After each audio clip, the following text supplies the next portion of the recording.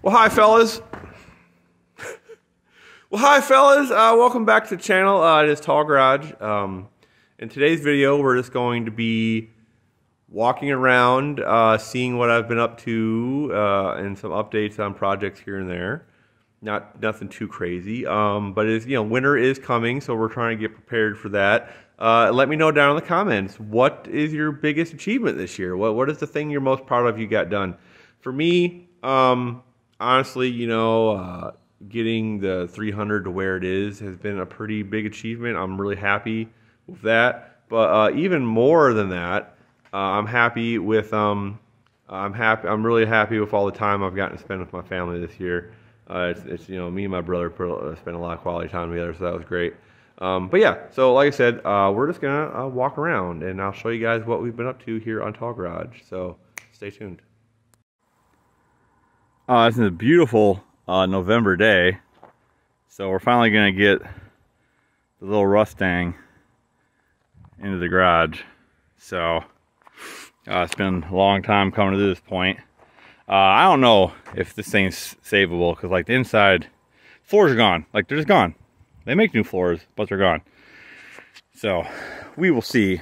The engine got to come out of it anyway, because I need the bell housing and stuff off, and I might be able to sell the engine, so yeah, we're gonna get this inside today.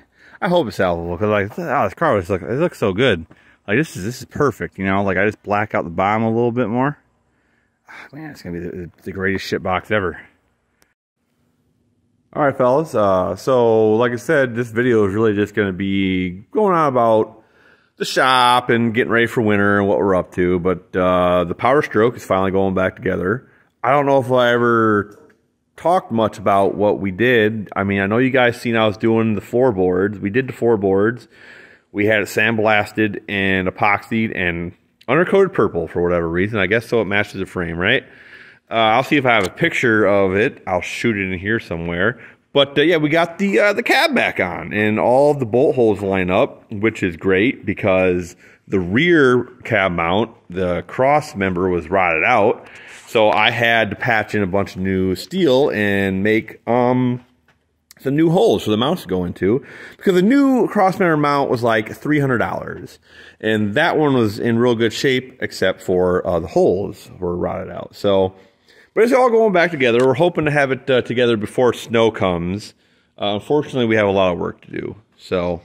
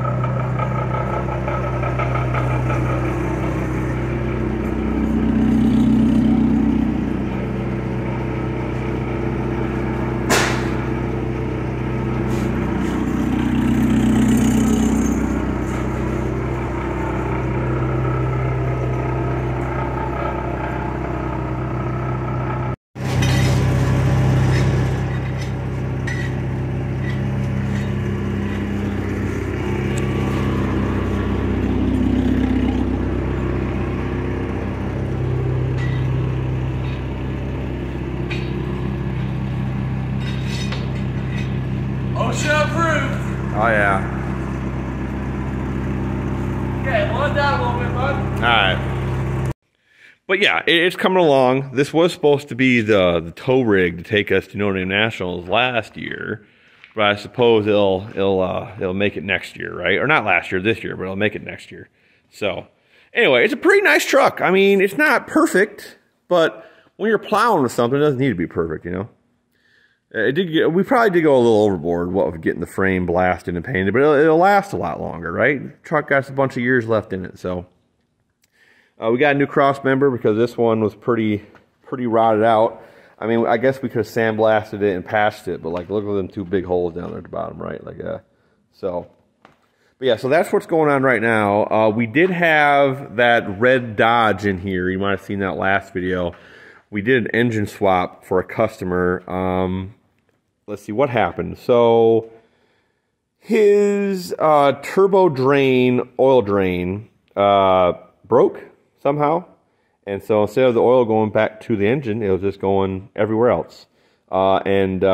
Yeah, he broke the engine. It still ran, but it knocked real bad. Big chunks of stuff in the oil pan. So he got a replacement engine. We put it in for him. He's driving it around. He seems pretty happy with it. I just, you know, next time your engine oil light comes on, you know, you gotta be more vigilant. This is the cab that was originally on that frame. We put that different box and bed on it. This thing is just, I mean, if my camera focuses, yeah, this thing was just all clapped out. But we still need some of the interior stuff, maybe the seat. The doors are in pretty good shape, so we'll probably keep the doors. But yeah, we need like all the wiring stuff out of it for the Power Stroke. So this is the fuel tank for the Power Stroke. This tank has like a hole right here, I remember, right? So the tank really wasn't good.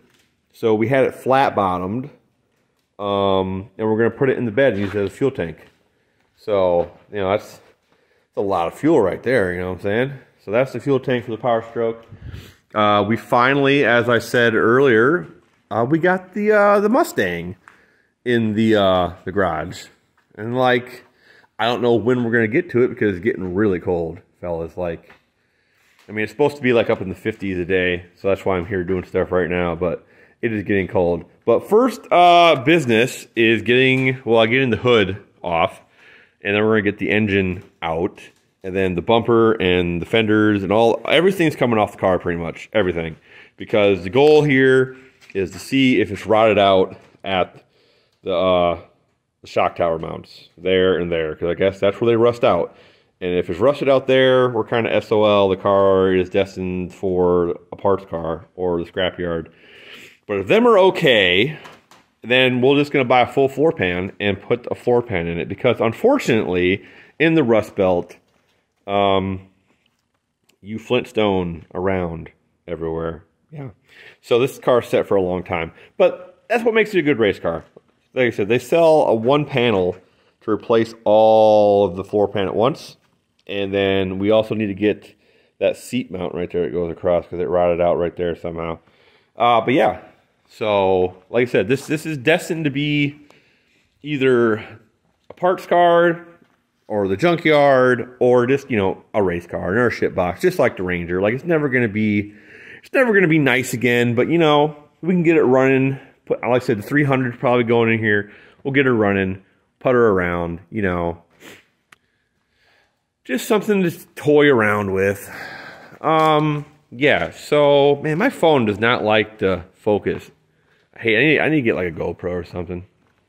This is my brother's truck. It is a 2014 F250. It has the 3.5 twin turbo EcoBoost thing in it. Motor's junk. No, it runs timing chains and the phasers, and the front timing isn't happy. So it's been sitting a while. We finally got time to get it in with getting all these other customer cars out of here. So hopefully he can get to that.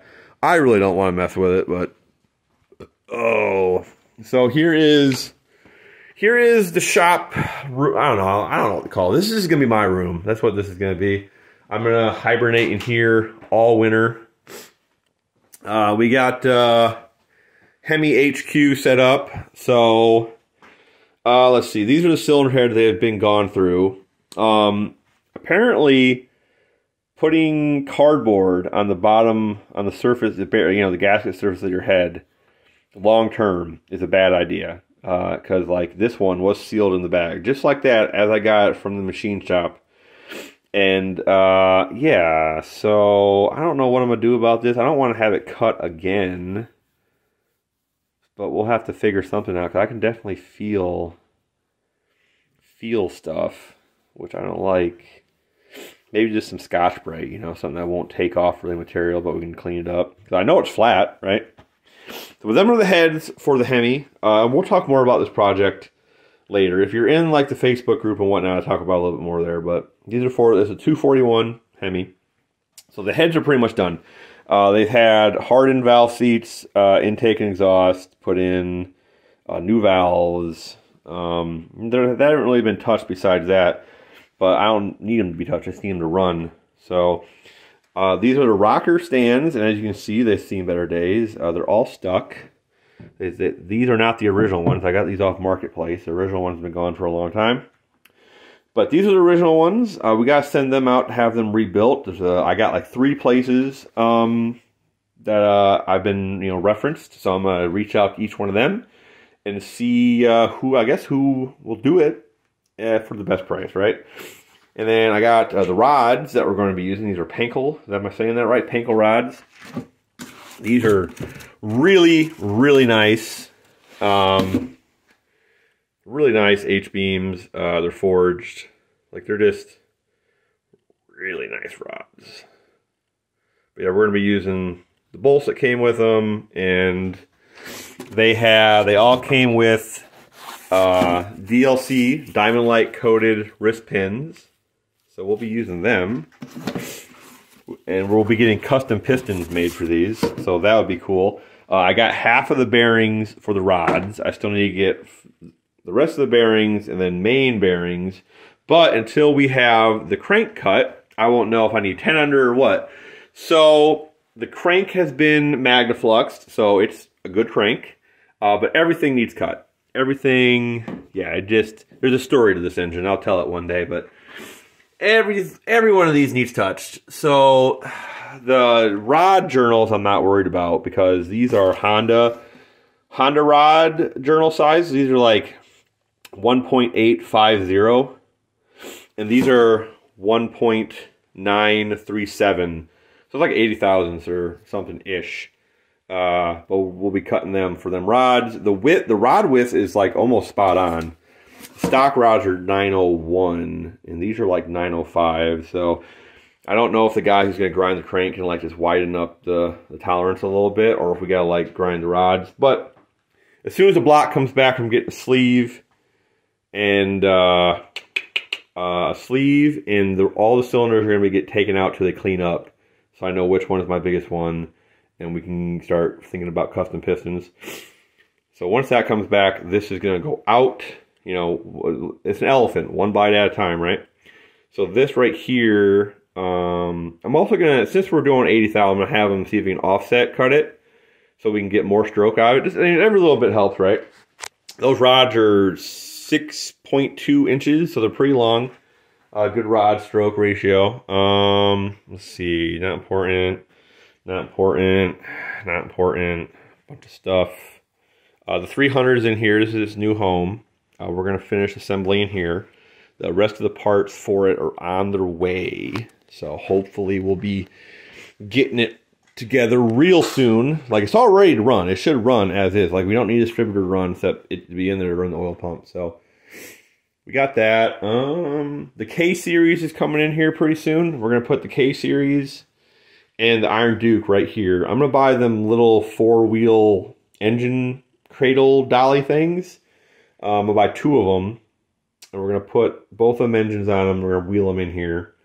And I got a little propane furnace for in here. So I'm going to get like a 100-pound cylinder filled. And heat this room. I put this plywood up covering that hole. And I did my best over here. Like, there's a little gap up at the top. But I might put something up there. I don't know. Like, this whole area back here was a mess. So, but it sealed up the best I could for now. And then, like I said, this is the same way. Like, there's a gap at the top. I'll probably fill that at some point. But it should heat pretty well. We heated it last winter. And it was all right. So I said I'll be spending most of my time in here. But yeah, that's kind of what I've been up to. Just cleaning, helping my brother and stuff. So anywho. But yeah, that's about it, fellas. Sorry for no video last week. It just got away from me, man. It was a busy week of work and whatnot. Which, I mean, that's not really true. I don't really work all that much, But yeah, so until next time, fellas, thank you, for following. Thank you for following me around the shop and seeing what's been going on. And I hope to have some more content out, soon-ish, maybe. I don't know. I'm just kind of rambling right now. How are you? We're all good here. We're fine. How are you? Anyway, I'll catch you guys on the next one.